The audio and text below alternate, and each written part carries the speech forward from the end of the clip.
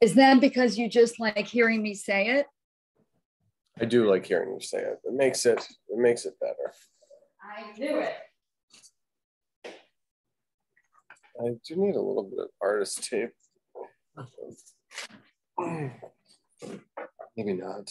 Maybe the painter's tape ought to do it.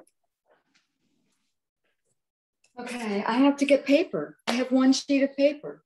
That's it? That's it. What are you going to do? I'm going into my studio and getting more. You have a studio? That's cool. I know. One day you're going to come over here and see it. Oh, I would love that.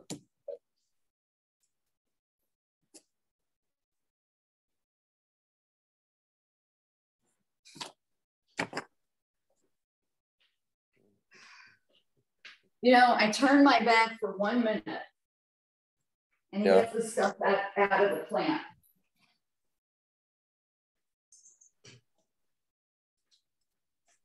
Tucker, he's a wild man. Good boy, Tucker. Good.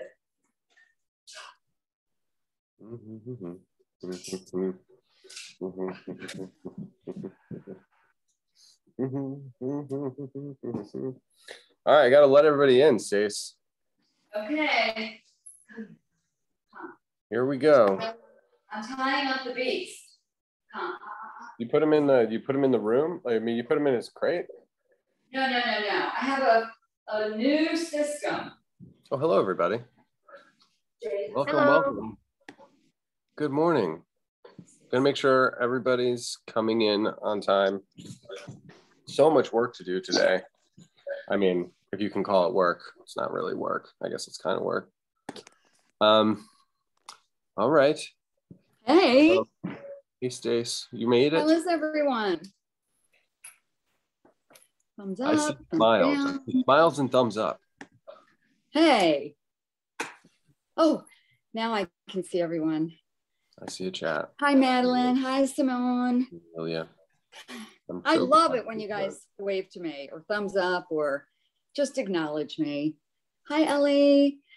Who else? Naomi. I don't know who Fisher is. Amelia. No, that's the wrong thing.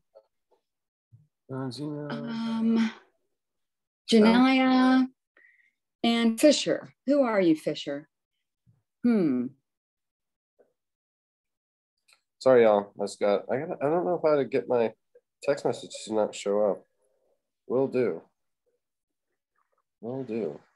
Okay. All right. So let's get this party started.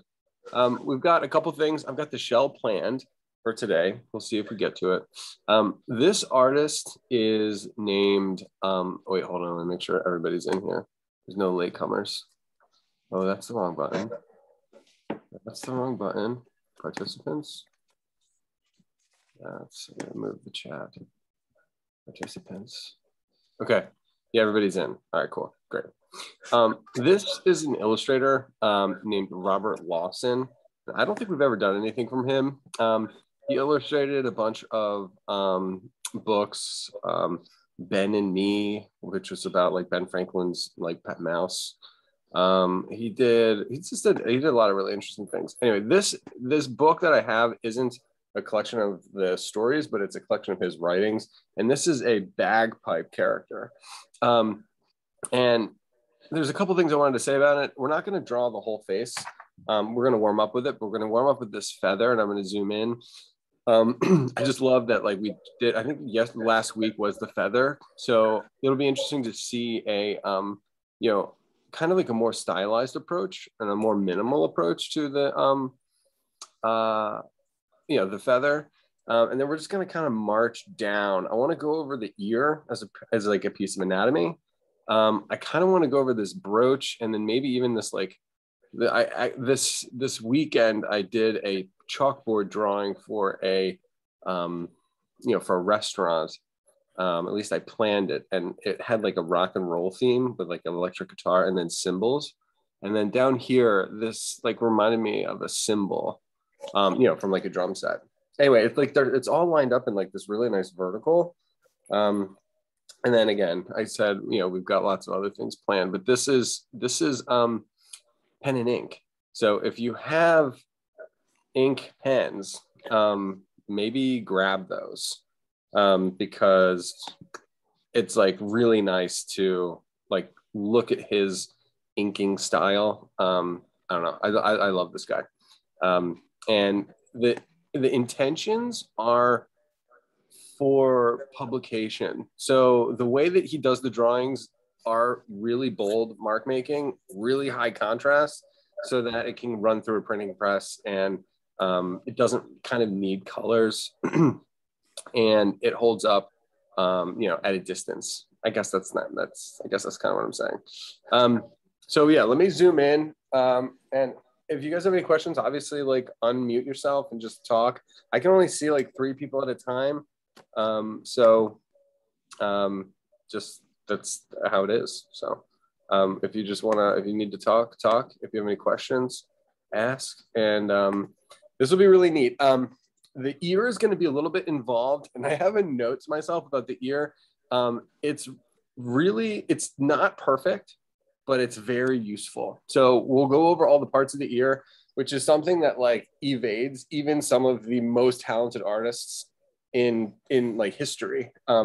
There's the ear is definitely a moment of struggle, and we're just gonna like basically solve that, get it out of the way, and I'm gonna kind of explain why the ear is a little bit challenging, even though it should not be as hard as it is. It just has to do with our orientation, and like where the position that we see the ear most often is not actually in a profile view in this side view.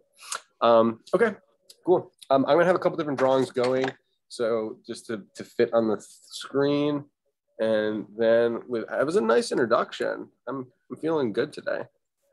Let's move this over. Oh yeah, that's the other thing I want to point out. I'll just talk about the there's this lesson that I do called the sphere, and it's the sphere lesson. I'll actually do it in one of these classes, but artists like through history, everyone's had to draw the sphere, like a ball, like a globe that's like lit from one side and it has a shadow side, and then you find kind of creative ways to use it like in your practice. And this guy does this black bagpiper's cheek with this like epic sphere, so it's like it's not even natural, but do you see this like 3D ball in there? And the ball has all of the characteristic traits of a value sphere, meaning there's a highlight, there's a shadow side, which is like, they call it the core of the shadow. The darkest part of the shadow is along here. It even has like reflected light coming from this side. So it's got highlight, it's got light side, it's got shadow side, it's got reflected light.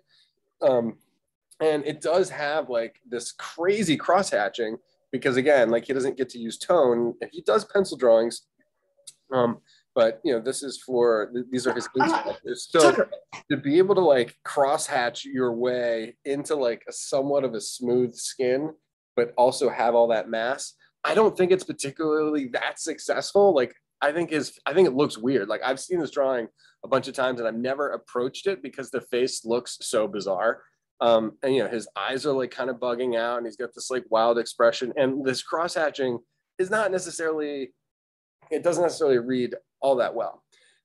Anyway, I did want to, before we zoomed in, I did want to point that out, because we will be returning to the concept of the value sphere and being lit from 45 degrees to the side, 45 degrees to the front. It's kind of like classic Rembrandt lighting. That's not the topic for today, but it is actually a really good example of somebody taking a classic art school lesson and then like applying it into their, mature work. All right, let me move up here. That was a little off. It's a little off topic. It's okay. And if you don't want to speak up, I will try to remember to look at the chat. Yes. Thank you, Stacy. Of course. Oh my gosh, yes. Can't wait. Okay, so I'm going to zoom back out a little bit, move it down. All right, so this is what we've got. We have a, what I think is like a metal brooch that is attached to this beanie. It's like a beret, actually. And the brooch attaches the feather. Does the feather have, you know, any different colors? Who knows? We could probably color it later. But I think what I'm going to start with is this long, gentle S curve. And I think that last week, I don't know how S curvy the feather was. Oh snap! Hold on, I gotta let Dart in. Trevor, you keep going in and out of focus, and it seems to be shaking a little bit. Okay. Yes, I'm balanced. We might. Yeah, I hope that it doesn't. I hope it doesn't stay like this. But there's not much I can do. I'm zoomed in kind of far, so it might be a little bit confused. Maybe if I zoom out, it'll be all right. All right, so we don't get to see the very base of the feather, where the, you know, kind of where those, Stacy, do you remember the terminology from last week? I can't remember that. It's fluffy. No, I do not. No, I can look it up though. Okay, so cool. We're fine. So we'll get the little circular brooch, which is pinning the feather to the hat. And then I'm going to come up and add the thickness of the quill. See how it S curves off to the top. Kind of makes like a little bit of a Y shape at that very top. And then the light, if you think about the sphere, the light is coming from the right side. You know, you can do an arrow, you can draw a light, or, you know, a sign, a sun. The inside of this furrow gets a hard shadow, which is really nice. And then the right side is only suggested by these blades coming off the center. So you don't actually need a line on the right side. You desperately need a line on the left. And that line represents the shadow. Sorry about that. That's okay. So where's like the ends of where's the silhouetted edge of the feather? It's hard to say because it's all jagged. And I'm just going to do left side, right side. And just try to attempt to get the thickness of this feather.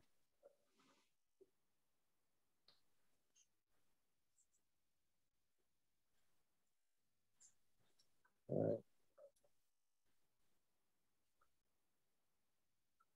And the mark making is interesting. I'm seeing straight lines, you know, just like regular like lines that go up generally on the bottom. I'm seeing little teeny triangles on the tips. I'm seeing S curving. You know, there are straight lines, but I'm picking up like an S curve right here. It's nice. I suspect there's going to be a theme and variation. So there is this section up here where there seems to be a silhouetted edge, where all of the, you know, tips line up, and the pen, you know, is connecting. And of course, I'm sketching in pencil, but I can come back in with pen on top of this. That's why I'm kind of moving a little bit quickly, because whatever I don't accomplish in the pencil, I will hopefully resolve in the pen. And I did this because I wanted to follow up on the feather, but also not take all day.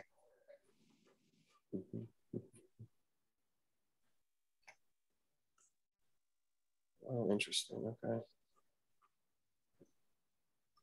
Yeah, both sides of the feather seem to be dark. I was thinking that in my mind, this left side of the feather, you know, that left silhouetted edge, that would be darker, but they look kind of the same.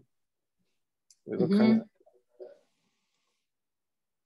of, if you look at the hat, which I didn't even like sketch in at all, but that hat has a cast shadow on it. So the feather does have at least enough thickness to throw a shadow onto the hat.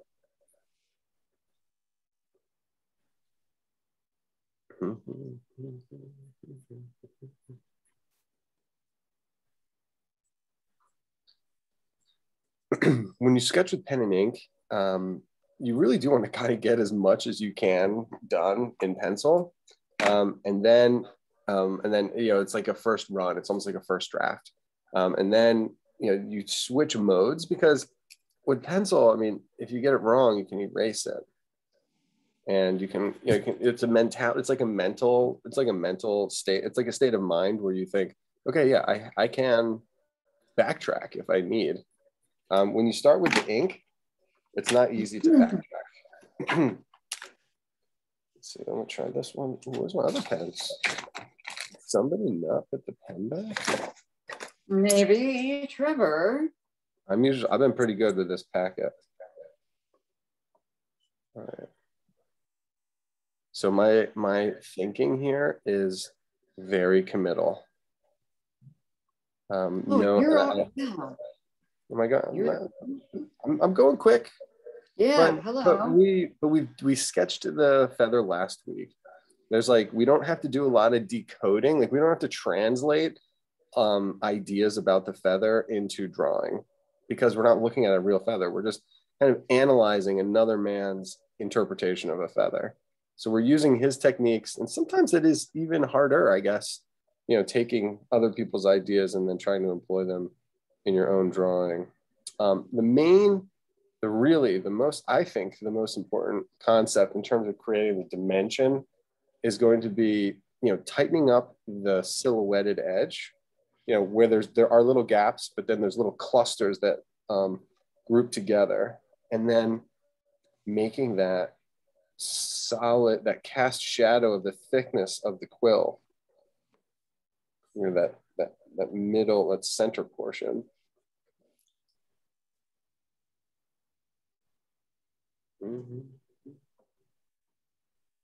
Ooh. Yeah, I've been sketching quick with my pen. The pen tips, the nubs come in all these different sizes, and this one I've been drawing quickly. If I lay my pen tip on the paper, kind of heavy and slow, lines become really dark. So I think I'm going to save that. You can actually see how much darker that triangle was. I'm just going to do the tip up here. I can just assume that maybe I'll just make it darker. So I'm going to make all these lines, just give the paper more time to absorb the ink, and it will become, that whole top section is now very dark. So I kind of sacrificed the tip of my feather here to show that the paper functions like a sponge. And you know, if you go lightly, the paper doesn't absorb as much pen, and you can get a finer line. There's like a wispiness that I may not be achieving, which I think I just started on the second half. So I went from the bottom to the top, which, you know, you'll find that when you orient your hand, like when you're right-handed or whatever, and you go from your marks make different triangles. If you're going up like a sawtooth, like you could sawtooth it up, or you can sawtooth it down, and those marks are different. So different. Yeah. So maybe experiment, like my left side here, like going top to bottom, my marks look so much better. They just look nicer going from outside in. And on the right side, I did inside out. So those little things you can add, you can just, you know, it's part of the, it's part of the fun of learning how to draw, is trying things in different ways. And the nuance of it is so personal that like no one can ever fully teach, you know, it's just too much content. So you have to take a little bit of ownership over, you know, the look of your drawing, and, you know, your exploration as a draftsman. So this is for the first time. I mean, it's a kind of a light feather up against it's a dark feather, excuse me, up against a light background. So these silhouetted edges, even though it's a kind of a light feather, it needed to have a dark outline. It flips when you start looking at the hat. So we have this brooch. The brooch is really basically in three parts. There's an outside rim, which is almost like the frame. And then there's like an inside gem. And that gemstone is probably garnet, is, held onto the brooch with a tiny frame. And then there's like the symbol portion, not like symbolic, but like an actual metal, like symbol part, which is in between the inner frame of the garnet and then the outer frame of like that final brooch. So I guess I should probably sketch that in pencil first. So, that was the point I was trying to make. Let me just resolve a couple ideas about the feather. We do have this black beret. It could be a green beret. It could be purple beret. It's just it's a darker value. And I'm more interested in like the nature of this shadow, that because the light is coming from the right, is throwing the shadow onto the beret, and the beret creates this darker object for the feather to be light against. Excuse me.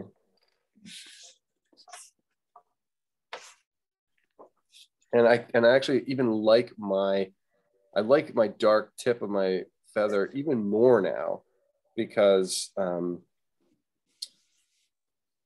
it makes it a dark against light at the top, kind of pushes that idea. And then the feather up against the hat, it is a light feather up against the dark of the hat. Excuse me, Trevor. Yeah. Did you say that we would also be doing the shell today? Yes, that's what I did say that. Are you thinking that we would be spending most of the, never mind. I don't know. I mean, we'll see how it goes. I would like to have an anatomy component every week. I think it was like a nice idea, because to get through eyes, nose, mouth, ears, to do all of that, I think it'd be nice to space out all those components. Yeah. So maybe I admit that maybe the warm up here could be. Yeah. No, I was just really specifying. Got it. You'd be surprised though. There's a lot of time in this class. I have a question. Yeah. So are we drawing like the entire guy's face, or are we just drawing each feature like? Yeah, so good question. Thank you. We're gonna draw this feather because it was like the follow-up, and then we're gonna draw the ear, and that's it. We're not gonna draw the I was thinking about maybe drawing that the other brooch that holds his cape together, or holds the bagpipe. But I don't think that's gonna happen. Mm-hmm. But if you could, you might want to go ahead and take, when Trevor zooms back out, a picture of the whole image, so that, if you want to do that on your own, to go ahead and do that. Yeah, and I'll make that available for sure. So the pencil line, when I'm drawing the frame, I started with the outer circle. And then the next move was the inner, not the inner part, but like the frame that's like slightly smaller than the outer. That is going to be an unbroken line in pencil. So if you see how I just drew it 360, I didn't, there's like line variation, but there's no breaking. There is, in order to create the feeling of a shiny metal, he's got this really unique set of mark making, and the line, and he uses a lot of broken lines. So there is a dark silhouette on the whole outside, but the frame does have darker shade parts and then lighter moments. So I'm just anticipating that as I sketch my pencil lines, I can be a little bit more, I don't want to say not careful, but I'm like trying to place where everything is. I'm not trying to do the final look. There's this really incredible teardrop shape that's reflecting off the glass or the gemstone in the middle. It's really kind of nice. The disc, this metal disc, does have kind of like a sun feel. It feels like these little shiny parts are kind of radiating out, you know, from the center.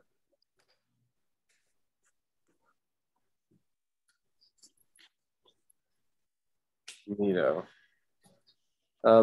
So much so that there's a, like this, it looks like there's these dark triangles of radiating lines. And then there's even light, you know, and the only way you can get light is by, you know, keeping the paper from getting any ink. So I'm applying dark marks, and then I'm conserving the light marks. Actually, it really does. It already, even with the pencil, it has kind of a metallic reflection. And you know, like I said, I can manipulate the graphite, you know, really well. And so I was kind of like almost clumsily committed to my circle, and now I can go back and anticipate all these little light and dark reflections, both on the inside of the disc and then also on the outside frame. I hadn't even noticed these little, you know, reflection lines on the outside of the frame. And this is where you kind of get into this, you know, point of discovery. You know, there's you can be like, oh, this isn't hard, and you're like, oh, wow, there's stuff that I did not know about. And as the feather does, you know, like emerge out from underneath our broach disc, it's kind of a cone, and then it comes to this beautiful little rounded point that has a little bit of a shadow on it, and then that has also a cast shadow. So the tip of the quill throws a shadow on his what you call light hair. So compared to the beret, the hair is very light. We don't know what color it is. We just know that it's a lot lighter than the beret. So if anyone found that doing the outer circle in ink was challenging, meaning that the weight of their ink line really varied and it doesn't look like an exact circle, because mine looks pretty, you know, I'll take Trevor's word. Mine looks really wonky. So I'm going back and making the whole line thicker so I can feel just a little bit more comfortable about it appearing like a circle. Yeah, that's interesting too. So I don't know if Stacey, this is what you're saying, but like your outer line was a little bit wonky. And so you can kind of clean it up if you had to, because yes, because the outline, it's up against the dark object. It is a light disc up against the dark of a beret. So you could kind of, I guess if there's any part where you did have some flexibility, it would be on the outside rim. Good call. Well, I was actually thinking the opposite. If you weren't doing the beret, and so your background is white, to simply thicken the line of the circle. Oh, right.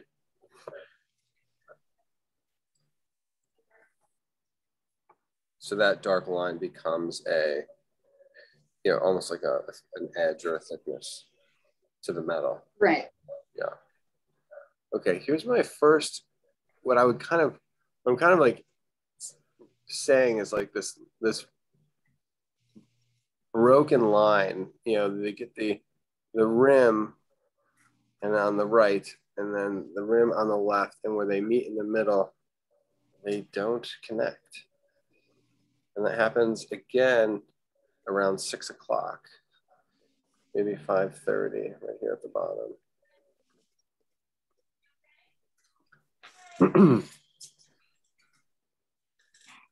There's a, you want to almost think about it like a, yeah, like a frame. There is a light rim that holds the reflective stone inside the middle.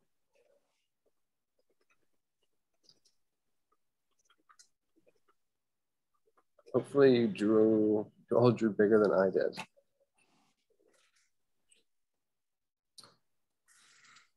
So my gemstone is big, compared to the whole.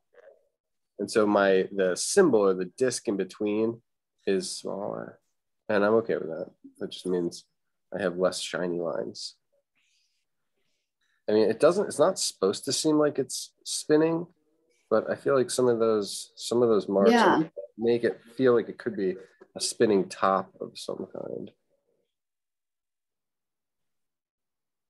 And if it's not spinning, there's still, light bouncing off of it.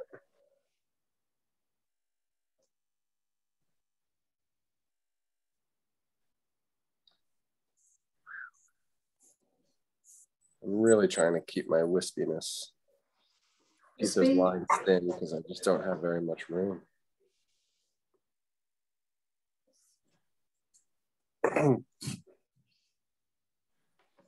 Well, I'm really happy with my feather. Not so happy with my disc. I think I fell into the. I should have switched to a smaller tip. Oh, watch this. See how I can add these little teeny wisps? Yeah, that would have done it. Barely. They're so fine. Oh, and then full disclosure, one of my students gave me, let me see, this is 01, that's 01, this is 05. I have this new set of pencils. Yeah, those are great. And like you can see it, like they give you what the size and the look of each one of the tips are. And some of them go so small. I don't do a lot of pen and ink, but I think having this, isn't there a thing called Inktober? Have you guys ever heard of that? No. Yeah, I'm pretty sure it's a thing. It is. It is a very big thing, and I'm doing it. Yeah. I've had students do it the last couple of years. I don't know how long it's gone on. I've never personally done it. But this has like very Inktober vibes. Well, what does the word mean? It's basically doing a drawing every day of October, and sort of like a spooky aesthetic, I guess. Mm-hmm. Really? I didn't know that. Wow, that sounds cool. So, Stacey, I know that they have there's different prompts. Like you can. Yeah, I don't know if you make up your own, or there's probably Inktober places that they give you ideas. Oh yeah. All right. That sounds really cool. I know, it is actually really cool. And it just keeps you making art. I'm trying to find the texture for the beret, and I'm gonna basically end this drawing in maybe 5 minutes or so. So if you guys are, if you're not done, we're gonna be ending soon. And so in the next 5 minutes, I wasn't planning on doing the beret or anything, but I do like the kind of this. I want to figure out whether he did cross hatching, and if he did do cross hatching, what were those angles?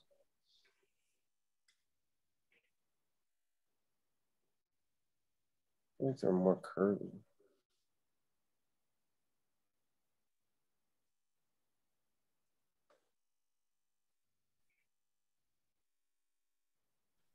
I wonder what kind of bird this feather was.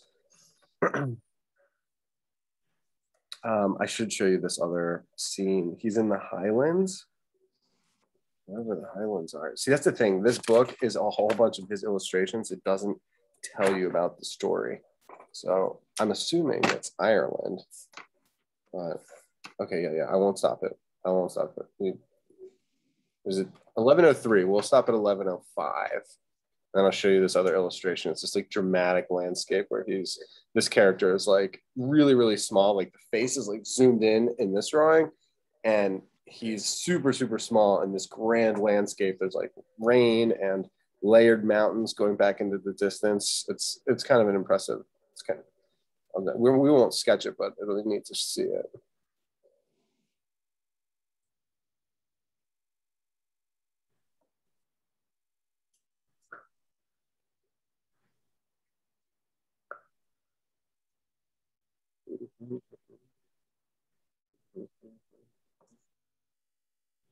And then we'll do a quick little show because I would like to see whether you had a good time or not. This is where I'm punching my darks. Looking for where in my drawing are those darkest moments occurring and kind of emphasizing them a little bit more. I don't want to miss them. And you have to kind of, it's like one of the things that I think about, you know, when I'm like, all right, I'm almost done with this thing. So I like look for my extreme lights and the extreme darks. And then I look for transitions, you know, where are those? Are they smooth transitions? Are they abrupt transitions? Like if you look at the hat right here, this is a very smooth transition from like the deepest dark of the hat moving into the light mass and then moving over back into the light. Like that would be and I did not achieve. I achieved a very textured, very loud beret, but that wasn't my intention. I probably should have been clearer about that.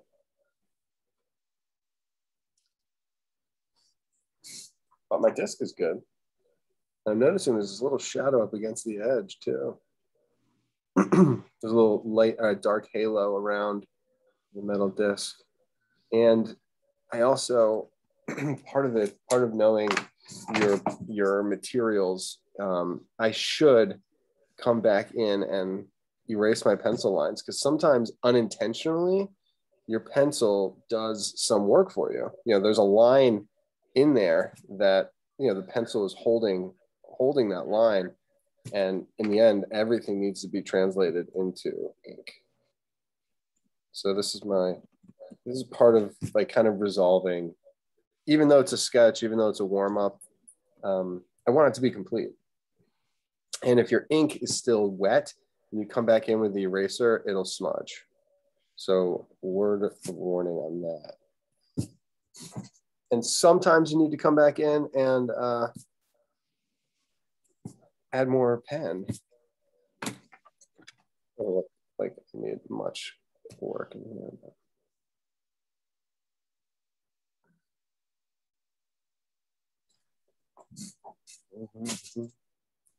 And I can't see this little tip right here. That is probably too long, but if the hat, the only way I could make that shorter is if I pulled the hat up higher. Should I do that? Yeah, I'll do that just so I can show you how I can't erase the line, but I could crop it off by blending that into the dark of the hat. Yeah, that's a pretty bold move, but again, it's just a little study. So here I can really crop this off. So now I almost like overdid it. That's cool. All right, let's take a little break. Let's see what everybody's doing. 11:07. Sure.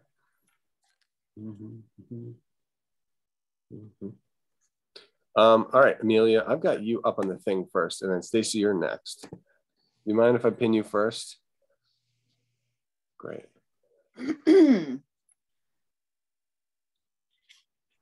Go right ahead. Whoa. Ooh. Nice color around that. Yeah, that is a gorgeous frame.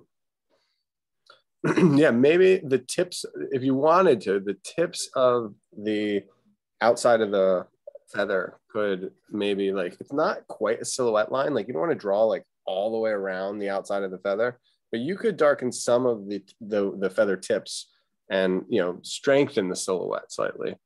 Okay, Stacy, you're next, actually, believe it or not. Good work. Yeah, that's odd.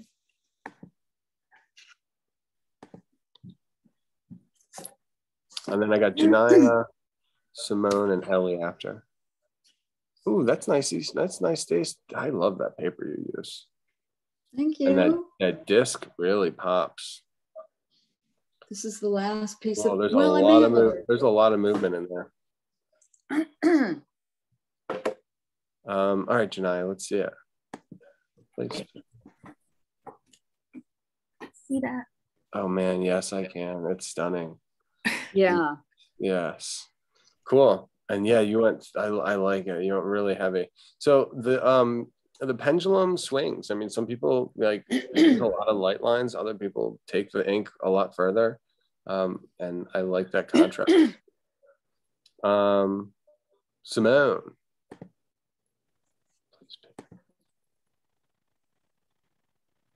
Oh, that's lovely. Can you hold?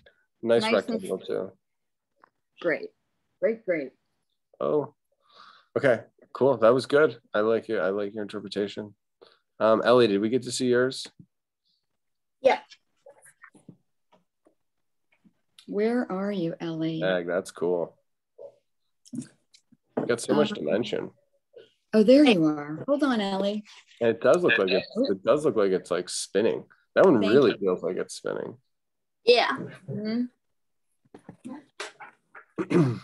Great stuff. Thank you.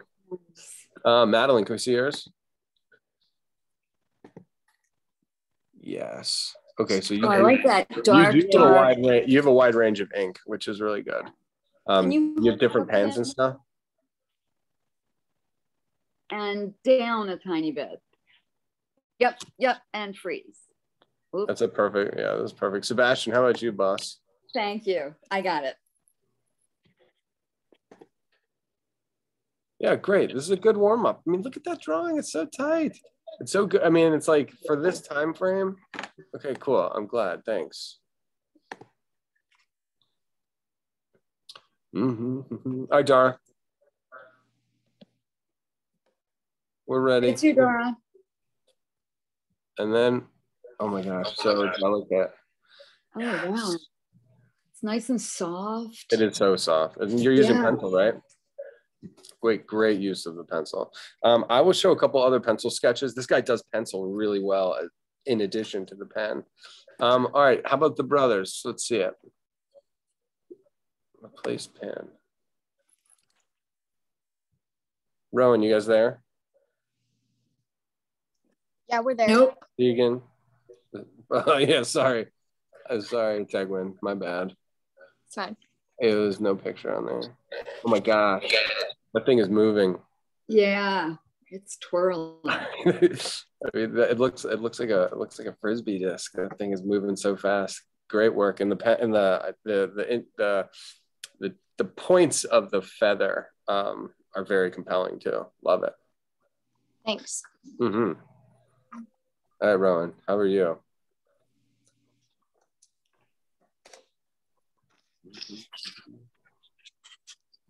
Oh, nice. Hold that a little bit back from your screen. And did you make it a garnet too? Look at that red note in there. Yeah, it's beautiful. And then the curling, like the curling of the yellow highlights is really strong too. And it looks great on that page. It like really holds that page nicely. Oh yeah. Rock and roll. All right, Naomi, can we see yours too?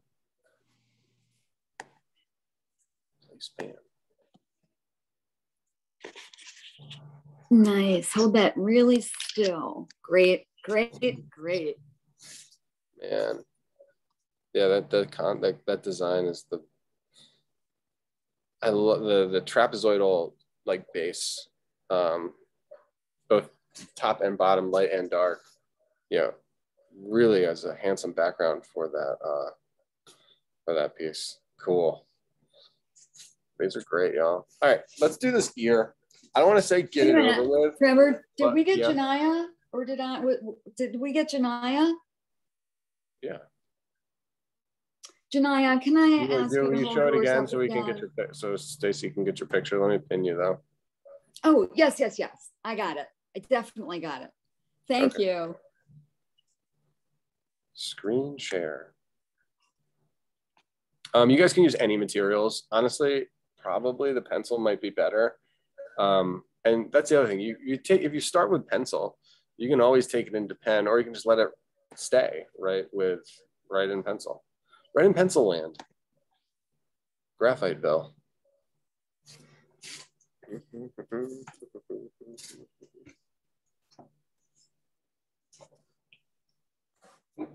Okay, so there's going to be some anatomical terms, but I promise not a lot. enough to make it useful. All right, let me zoom back out so you guys can see where it sits on his face. And it's not even helpful. So part of the thing that makes ears difficult is like it's a really they're sometimes hard to place on the head. And the way that I like to do it, and in profiles it's a little bit different, but there's a cheekbone in here that's all swollen, and then there's a zygomatic arch that rolls down that like S curves and then leads right up to like the intersection of this helix, which is the dome part, and then the anti-helix, the tragus. Sorry, the tragus is like the little I call it the it's like a bumper. Some people actually press the, if you were to like, if there's an ambulance that goes by and it's really loud, some people put their fingers in their ear. Other people press that little cartilage bone and close the ear canal. That cartilage bone right here, that is the tragus. So there's this intersection between the helix, which is this round part, and the tragus. And that's where the zygomatic arch kind of brings you most often.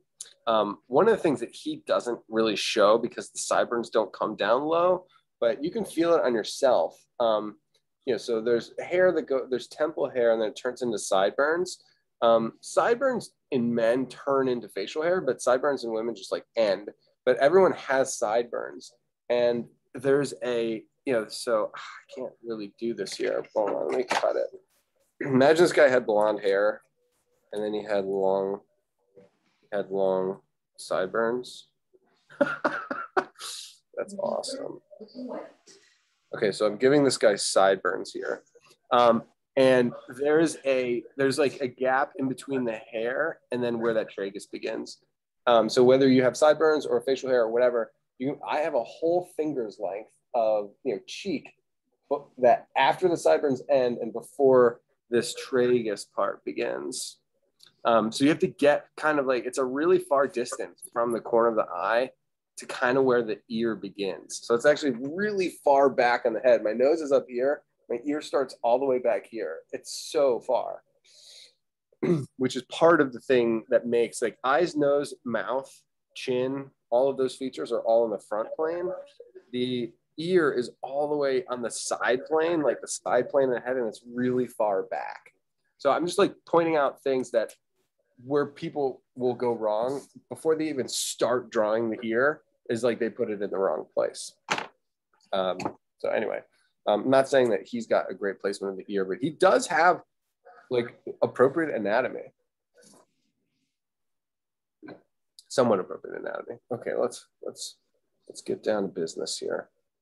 Where we're gonna start, before I zoom in, you see how the ear is at this angle? You want to find this angle of the ear, and the angle of the ear changes so much just by like whether you tilt your head forward or tilt your head back or like left, right. I mean, you can move your head in so many different positions, but this angle, and honestly, there's a side of me that thinks I should actually tilt the camera so that it goes like, up and down. But I think we should stick with this presentation because a lot of times the ear is angled, and just the fact that it is on an angle will teach you to look for that when you're drawing an ear in profile. Are we adding this to the feather and the hat that we drew? See, that's the thing. If you want to, you can do that. I wasn't planning on making it part of the thing. But if you have enough real estate on your paper, I mean, you could like, imagine there's ink on the end of this feather and you could like see where it drips down and it hits the helix. So one of the first shapes we're going to draw, well, it's the second shape we're going to draw is the helix. So we're going to find that connection between the tragus and the helix. The ear, honestly, there's only like 4 parts. There's only really like 5 parts to the ear. And it's just, nobody knows the names of it. And, you just got to take a little extra time to learn it. So I'm going to leave that up to you all if that's what you would like to try to add it if you have real estate on your paper. But it's not part of this lesson. I'm not trying to make it part of the dynamics of this lesson. Okay. Oh, I didn't even notice that. Look at how he's got little tufts of hair that come in front of the helix. That's neat. All right. So here we go, people. I'm excited. I'm going to start with the angle, and hopefully the angle is close enough to the edge of the paper so I get it close to the edge, but I don't get it too close to the edge. All right, so there's the angle, and then sometimes, and this is a little bit tricky because it can either be the saving grace or it can like destroy you. But I like to put my ears in like ovals. I like to show the oval of the ear and just get a sense of how big it is. All of this big oval that I put in here is totally subject to modification. So don't make that line too big, but by establishing this angle, we're seeing the angle of the ear, kind of the angle of the sideburns too. So the hair and the ear, kind of conform to that same direction. And then I'm drawing this arc up here. I'm kind of anticipating the helix, which is this curving awning. It's really an awning, and it leads down into the bottom of the ear lobe. So the ear lobe is down there. Those are just like two parts that I just mentioned. The helix, which is the awning, the curling part, very characteristic of the human ear. And then, leading down into the ear lobe, which is the part that everybody knows about because that's what gets pierced. Cool. So right now we're kind of like set up really nicely. We have the angle, sort of the axis of this ear, and then we also have the, the general size of the shape of the ear. All right, great. So here I'm just going to point out the different parts, and then we'll go about drawing them. So there is what's called the tragus, and it's this, you should feel it in your ear. It's not the bowl-shaped part. There is a bowl-shaped part, but it's the part that you could press down and it could collapse your ear canal so that it doesn't let any sound in. It's probably the safest way to close your ears, to be honest with you. It's also, it also is like a bumper. So things, so if something were to come in the side of your head, like a rock or an arrow or a projectile or something, just like, you wouldn't have something go directly into your ear. This would be like this safety. It's a bumper. And I see it as a trapezoid. Yes, Dace. So are you referring, as I'm looking at the source, to what is white or what is dark? Oh yeah, that's interesting. Okay, so this is how you want to think about it. So the light part is the tragus, and then behind this, and this is so a little bit gnarly, but I'm going to sketch it anyway. So behind this tragus is the ear canal, and here is my Q-tip. Forgive me, people. Please forgive me. So yes, if you want to get oriented, the tragus protects the ear canal and is the closest thing, and kind of like if you had X-ray vision, you looked beyond the tragus, your ear canal would begin.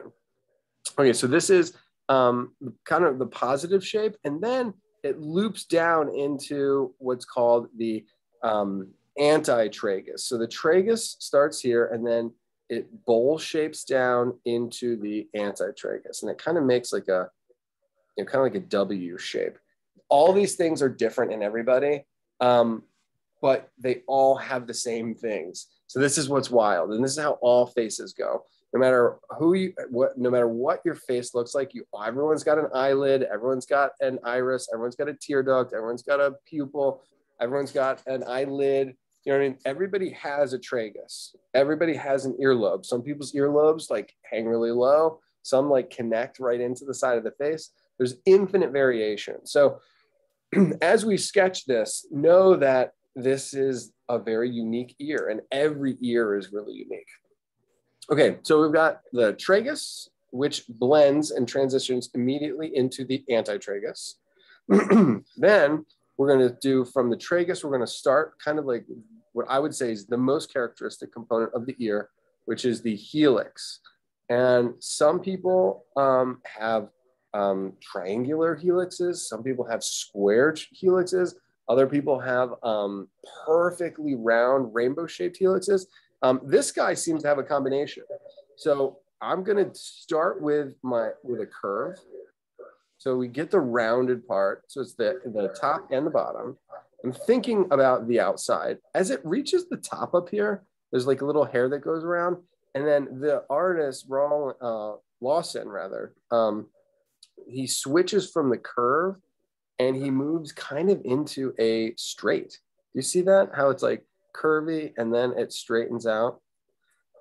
Some people, and I actually have it a little bit, there's this little bump that can happen in the corner of the ear here. And I guess that's like left over from when people had pointier ears. That's like the actual, if you think about a dog's ear, there's a dog's ear. This little tip right here that can flop over. Oh, that's so cute. I'll just flop it over right now. So this flops over. Where the left side and the right side of that enormous tragus meets in this dog's eyes, or ears rather. Here's his eyes. Here's his nose. Oops, sorry. I'll get that after class. This bump here in the human ear is kind of where the left side of the tragus and the right side of the tragus met in a long time ago. So that's an interesting component. Okay, so the tragus is, when I say an awning, it kind of curls over and then it angles so that when rain comes down, it doesn't get in the ear. An awning is like a part of the roof or tapestry that comes out and keeps rain from falling on certain areas. So this whole thing, the curved part and these straight component parts, that whole thing is the helix. And that helix, smoothly transitions into the earlobe. And then we'll just come down and we'll see how that earlobe, attaches into the side of the head. Kind of it curls down and it goes back up. And then this part below the antihelix, you can kind of see it goes into the head there. Amazing. All right, so let me write this down here. Oh man, the spelling is not gonna be right. Okay, Tragus. Maybe that's how you spell it. Tragus, then antitragus. Okay, so then we have helix. So that would be 1. Antitragus would be 2. Then we'll do helix, Helix. And then after that is antihelix, Antihélix. And then lobe, earlobe. All right, so we've done 4 out of the 5. So we have tragus, which is the first one, antitragus, which is this rounded bowl-shaped W. Then we have the helix, which is this curving part, which I said can be rounded, triangular, squarish, and then that turns into the earlobe. Now, the thing that you're going to thank me for the rest of your life is in the part that is the antihelix. And the antihelix makes the shape of a 3-dimensional Y shape. Okay, so bear with me, please. So this is the letter Y, capital letter Y. Then you have the lowercase letter y. Great. Now you can make the capital letter Y 3D. You guys don't have to draw this, by the way. This is just for my explanation. Then that's 3D. And actually, I can add 3 dimensions to that. Then you can have the lowercase y, which can be 3-dimensional as well. And that lowercase y is the shape that we're looking for in the antihelix. And I know it's like a stretch, but do you see how there's this part of the Y? In our drawing, it looks like this. So this is one, the top left of the Y, top right of the Y, and then it curls down and it reattaches that Y, the base of the Y reattaches into the antitragus. Now, I bring this up as well because, and I bring up the third dimension as well, is because what that form is it's really cylindrical. And the Y is a positive shape. So I'm drawing these bracelet lines. If you were to connect the bracelet lines down into these gullies, it goes convex and then concave in between the Y. It's convex on the outside, and then it's concave in the inner part of the antihelix. Hopefully this is making sense. So it's the Y is convex out, and then the space between the Y's are concave. Convex, concave, and then convex, and then concave into the inner part of the helix. All right, so let's try to put this in here. So I'm going to do the Y, the space between the Y, and then the outside of our 3D Y. And I'm going to erase the Q-tip. Q-tip caused more problems than I think it helped.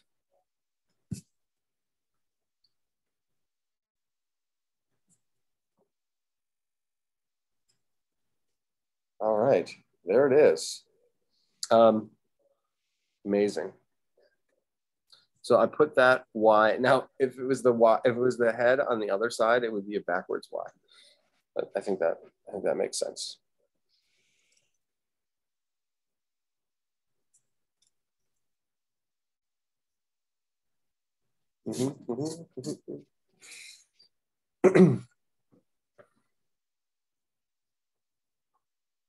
I think we should go about shading this bad boy. We're going to talk about the light coming from up above and a little bit to the right. And yeah, let's do this thing. Okay, so the tragus is going to be light. Remember, Stacy mentioned that. And then the antitragus is also light. But then we get some darkness, in the suggestion of that ear canal.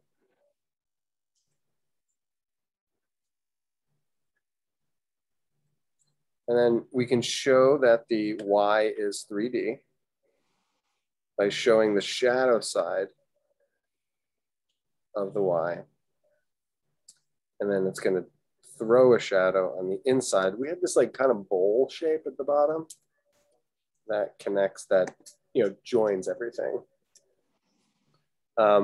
It's, I don't know what you would, it's basically if you put your hand up and create that bowl, the ear shape with your hand to catch the sound waves, the palm would be this inner portion here. And it's the inside of the antihelix, and it leads, into the ear canal.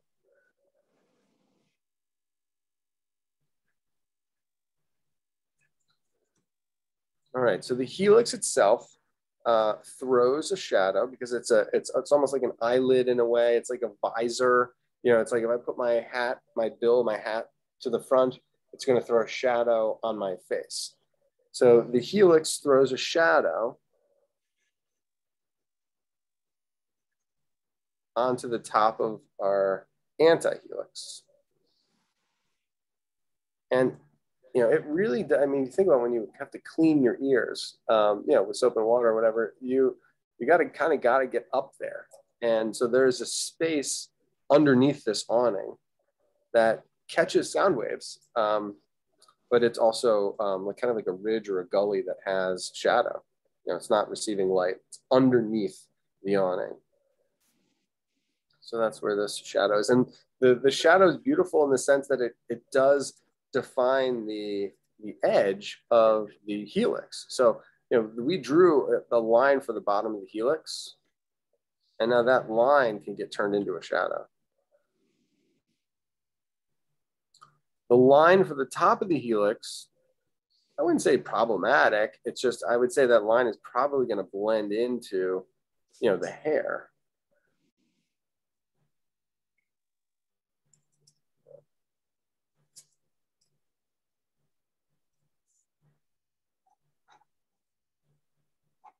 And the ear, you know, sticks out of the hair. I think the hair kind of insulates it a little bit.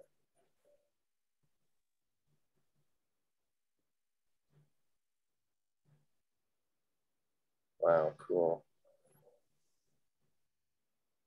So that's the universal art. I want to say, I don't want to call it, it's like a kicker kind of. No matter what object you're drawing, it has to be in context. So like I'm sitting here trying to draw the ear. I can't get the ear to look right unless I draw, you know, the hair that's next to it. So it's like, well, then if I draw the hair, then when is the, you know, when does it end?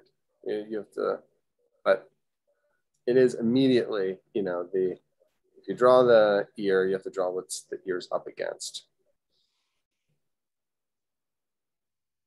It's masked, but it looks really good. This is the fun part. You know, we did this bowl shape of the inside of the antihelix. That bowl shape is going to kind of continue with the concavity. So, you know, the bowl is the space between the Ys. You know, and I'm going to use his, you know, hatch marking technique. I'm going to suggest that concavity. The Y dips down on the other side. We're going to use the cavity again. So I'm almost overdoing the line work with my pencil so that my own mind, I can see what's happening.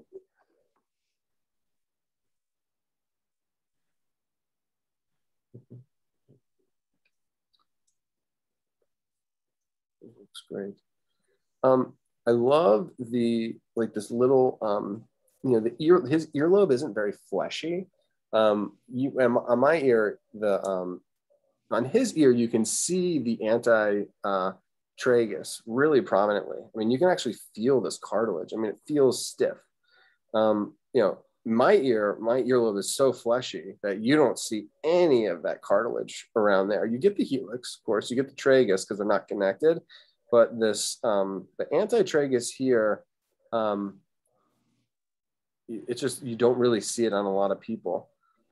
And I'll just, before I do those details, the earlobe itself, you can think about it more in terms of a cylinder, to be honest with you. So if you imagine you take a disc, a shallow disc, you know, this is a shallow cylinder, and you get the shadow side here. This is the earlobe as it enters into the helix on this side, and then the enters into the head on that side. So the center of this disc is where you pierce your ear. And the disc is helpful because you can see that there is a broad side, like a middle of the earlobe, and then there's a side plane or a bottom plane to that earlobe. And the earlobe itself is really, it's kind of like it's a nice decorative thing, especially when it's pierced. But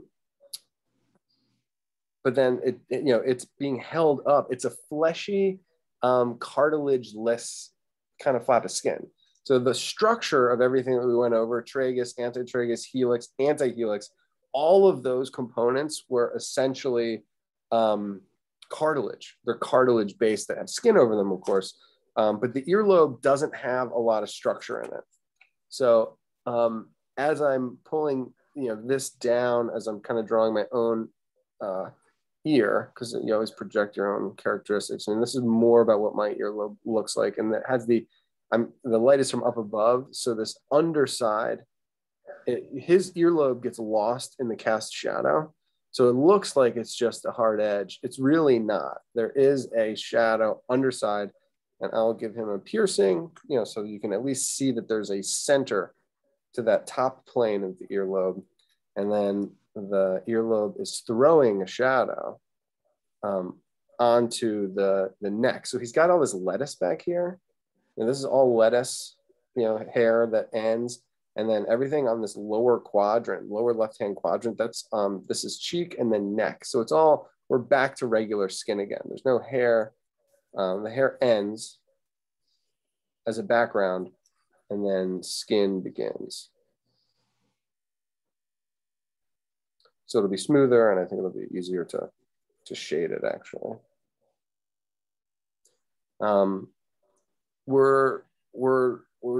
The ear has baffled like artists, mankind. I'm saying artist kind. And I mean, I hope you guys did well. If it feels weird, the chances of I mean, it's weird because, you know, maybe the proportions aren't right, but also it's an ear. Ears are weird looking. That, like, it's hard to get, even if it's 100% accurate, it's still gonna look like a weird thing because it's a weird thing. It's like kind of like drawing a bug. You're like, this is what it looked like. You're like, well, it's terrifying. So I'm not trying to like knock my drawing or anything, but ears are no joke. And they, like I said, even if they're perfectly successful, it can be not aesthetically pleasing sometimes. And a lot of times with ears, you tone them down. Like, you don't emphasize them because they are such strange things.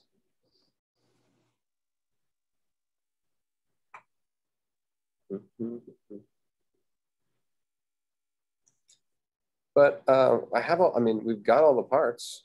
They're all there. And, you know, you've got this cast shadow from up above from the helix. Oh, I didn't shade the helix. That's interesting.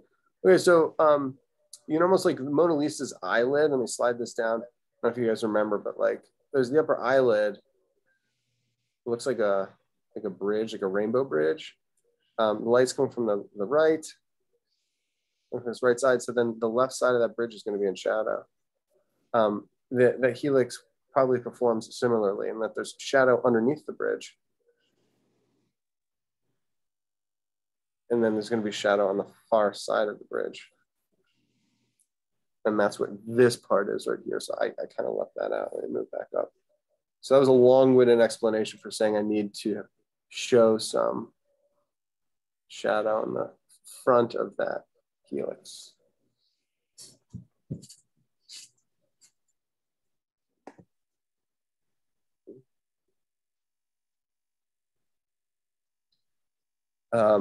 So the ear looking like something else is really helpful. Like it does, you know, it probably does look like a bean. And if you look at it and squint your eyes, you know, beans have like one side is swollen and a long broad arc, and then it links up. I mean, it is a bean shape, so that's good. And then I'm looking at the tip of the helix here. I feel like that looks like a talon, you know, like a pointed, you know, yeah, it looks like a eagle's talon.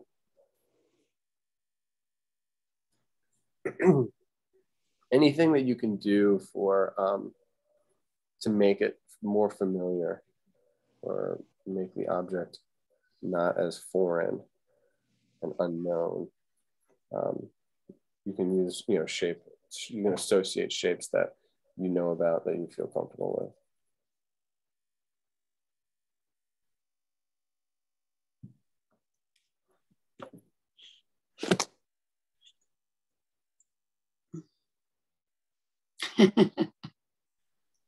How's yours going, Stace?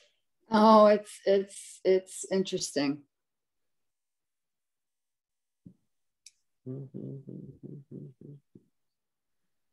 I don't know if I've ever thought or to associate my ear with something.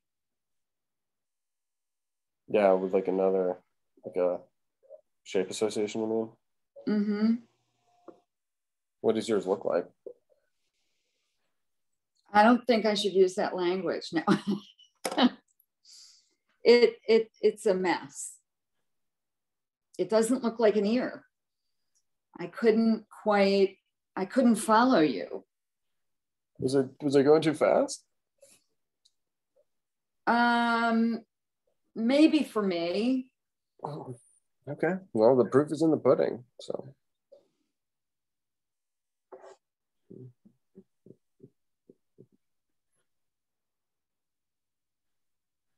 I think this was Lawson, you know, saying to his fans, watch me draw an ear.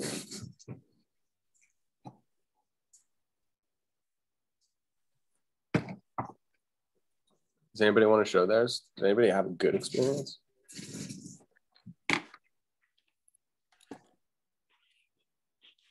Yeah, let's see it, Ellie.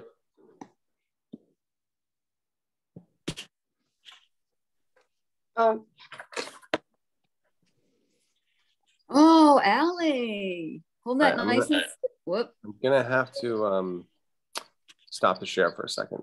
Let's just do a quick run through. I can't really see it well if it's not close up. My ear doesn't look that great. It looks more like a jelly bean.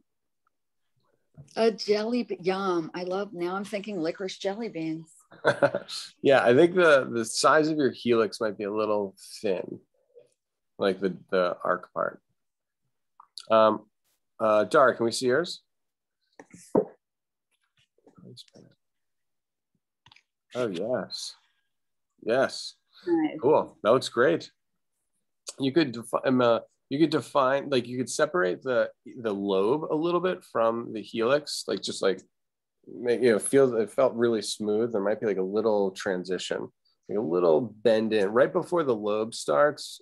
You know, it might like dip in, like curl in a little bit, but like that drawing is like awesome. Stace, let's see what you had. Sure. Well,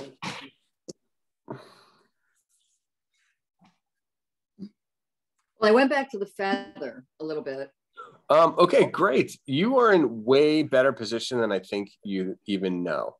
I think if you were to start toning a lot of those marks with your pencil, I think you would be really happy. Or if you went back in with the pen, and I can see right now that like you kind of took liberties with how you made the marks, like the way you made the hatch marks in the shading. If you went back into the image and copied his marks, mark for mark, it would look more accurate too. And I would, same criticism as before. I think the helix might be served to be a little bit thicker. You know, the helix should the you know, like the awning, the curve, the thickness of that form, I think a little bit more substantial compared to the rest of your ear. Okay, helix a little bit thick. Oh, I see. Okay. Yeah, and you could do that with an eraser. So you could you could carve off a little on the bottom, and then even extend, you know, make the tone that you have on the top even a little bit smaller. Okay, thank you. Yeah, you're welcome. Very much. Anybody else want to go? Madeline, you want to go? Simone, who wants to go? I can go. Actually, Simone beat you. You'll be next, Madeline. Hold on. Oh, Simone. Nice. It's rocking. Nice decorative. Yeah. I like that clip. Now it looks like a chandelier. No, I'm just kidding. Nice. I like that. Okay, Madeline, you're up. That was great, Simone. Thank you. Yeah, that was great. And you have comments on that as well, how great that was. Okay, that was kind of interesting, but oh wow. No, it looks really good. The bottom of the lobe, I think, needs like a little clarification where because honestly, the bottom of the lobes are where it's still really far away from the cheek. You know what I mean? So like it can afford to have like a crisper silhouette, especially, you know, but the Y on the inside would look really cool and very natural. Okay, thank you. Mm-hmm. Sure. Amelia, you want to see yours? Did you show your? Let's see it. These turned out way better than I was expecting. Not expecting, but Stacy got me scared when she was like, "My ear is terrible." Okay, mine does not look like an ear at all. Like I don't even know what it looks like. I know. You have Amelia, come back. Yeah, a little bit higher. Good. Thank you. No, it looks cool. It's like you really got clear, defined shadow shapes, and that holds up. Yeah, I'm trying to think. I think if there were ways that you could like make hatch marks that like come out of the shadows a little bit. So it's like, instead of like being a shape that's like toned and a shape that has a clear line between paper and tone, if you had like little hatch marks that like gently moved you out from the dark into the light, it might help, but I don't know. It kind of is doing its own thing, and I like the look of it. I think we just like maybe like sit on it for a little while. Sebastian, how about you?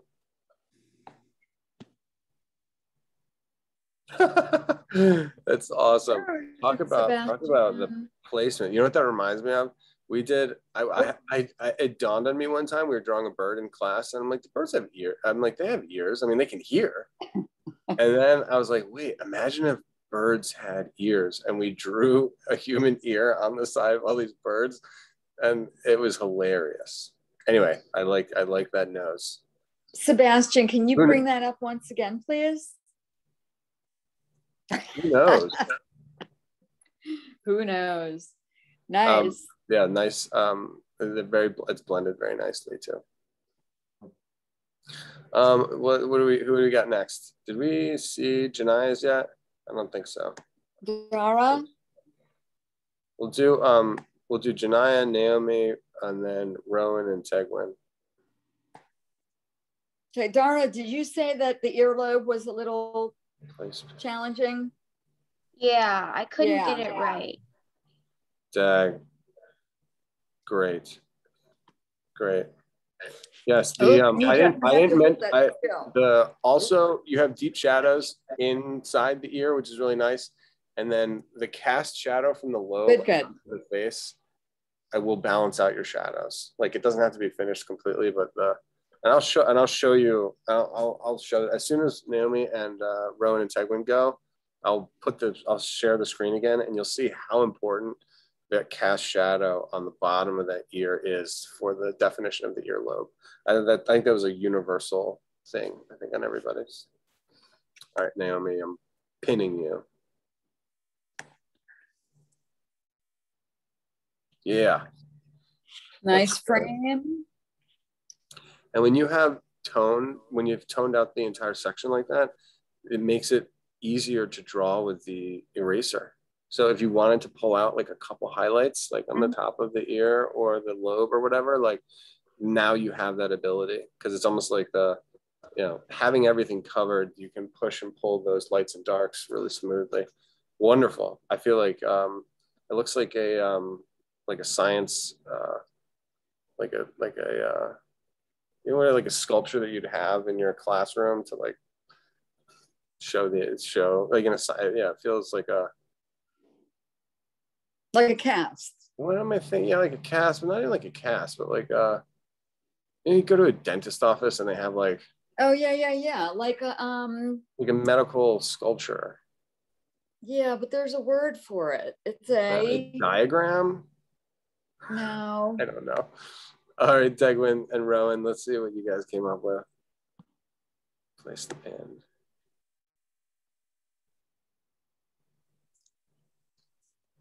It's always dramatic on your end whether the camera's going to turn on or not. Nice. Yes, very clean. Yeah, very strong line work. And in the blending, you can soften some of those lines or diffuse them into the hair or whatever. But like right now, it looks, your style's coming through, which is awesome. And the other thing, sorry, Trevor. Tegwin. Trevor, were you finished? I'm sorry. Yeah, I'm good. I mean, those are my thoughts. Tegwin, the why that you drew, that it's so well defined that it helps me to more clearly understand the components of the ear. Thanks. Oh yeah. You're welcome. And then, is your brother ready? Is he still working? I don't know. No, he's not.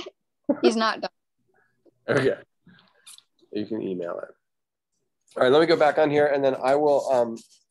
We only have like 7 minutes left, so you can keep working on it. And I'm going to quickly draw the other part, which is the part that I liked the little like the symbol, the drum symbol form, which is an ellipse actually. Okay. I think I can leave it right like this.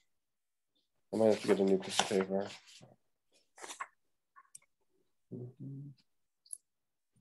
So when you say the ellipse, where are you referring to?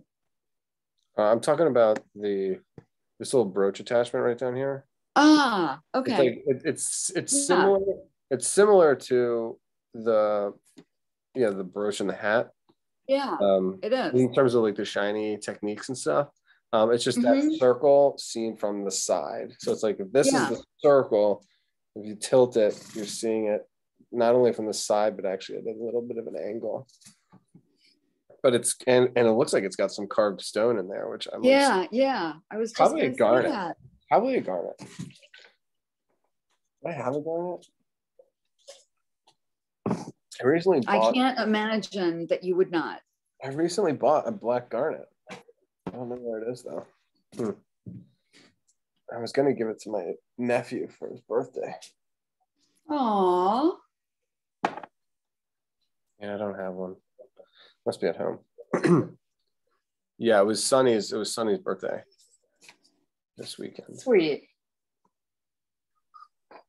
All right, so I set it up so you can see the disc up here. You can also see the ear. You can also see the face if anybody wanted to continue on today. You can look at all this lettuce back here. And then that's not a hairy neck. That is a wool, that's like a wool garment underneath the plaid, like scarf. All right, so a lot of times when I draw ellipses, so let me just sketch it up here. When you're drawing a circle, one of the ways you can do it to make sure it's like precise is you start with a square. And then you know that that circle kisses the center of each side of the square. So this is a quick little ellipse lesson. So the way I do it is I always start it and then I try to feel the curvature of that circle. And I'm going to interrupt really, really quickly. Yeah. This is a really quick lesson, but it's so valuable. It's really helpful. Really, really helpful. So the other ways that you can, so the key, I guess, to drawing ellipses is to being able to conceptually in your mind know that you're drawing a circle. And then if you can find the plane of the square, then you can build the circle inside of it. So for example, I can draw the top of like a Jack-in-the-Box here. You know, that's just like a Jack-in-the-Box that's seen from the side, whatever. And then I draw by drawing the square, I can then find the middle by crisscrossing the square.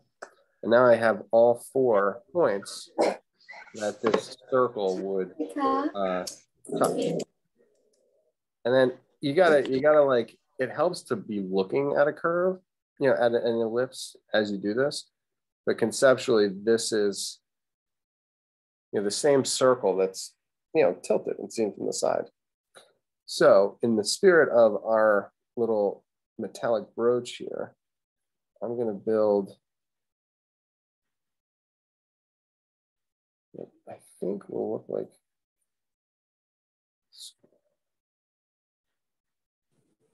I like the gem. It's really geometrical. I know, I love it too. Yeah, it's beautiful. You can see all these facets. Okay, so yeah, so I developed my 4 points on that square.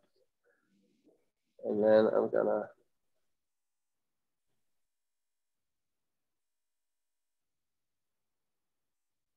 looking at my subject and I'm thinking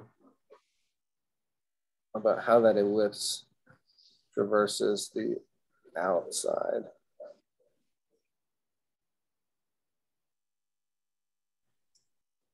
Yeah, could be right, could be wrong. But that's my strategy, at least, conceptually. And you can also freehand it. So by crisscrossing the square and finding the very middle of the square and simultaneously finding the middle of the circle, I think that's helpful in this case where we have to place the little rim, which is like the girdle or the belt loop that holds the stone in place. And I'm seeing an octagonal side. 1, 2, 3, 4, 5. Yeah, 5 sides. Maybe another octagonal, or not octagonal, pentagonal. A lot of facets that look like they have 5 sides close to it. Like a soccer ball. Yes. Thank you.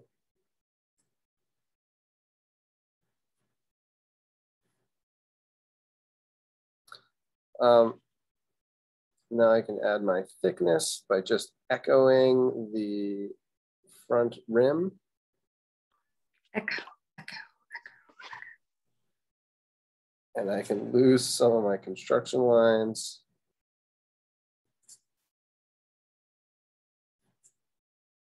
And then the whole point, honestly, the whole point of this, me wanting to do this, I think, is to draw these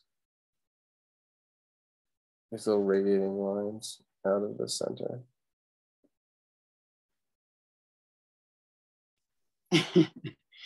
They're fun. They are pretty fun. It's incredible how they really relay movement.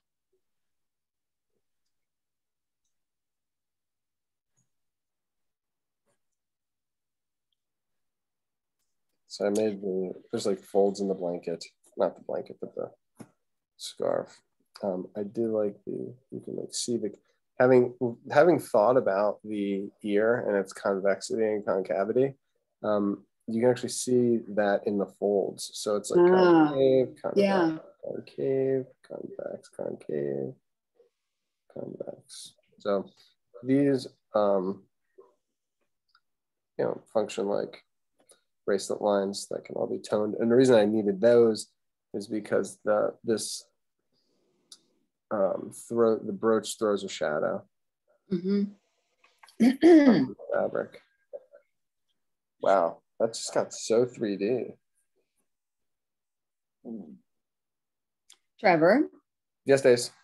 Before we leave, may I see your feather again? Yes. Oh, wow. Okay, thank you. Got it. You're welcome.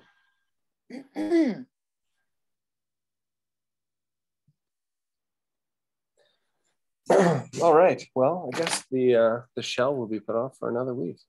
I think that's been on the docket since week 1. All right. That's it. That's class. Trevor, thank you so much. You're welcome. I hope that was informative. Absolutely.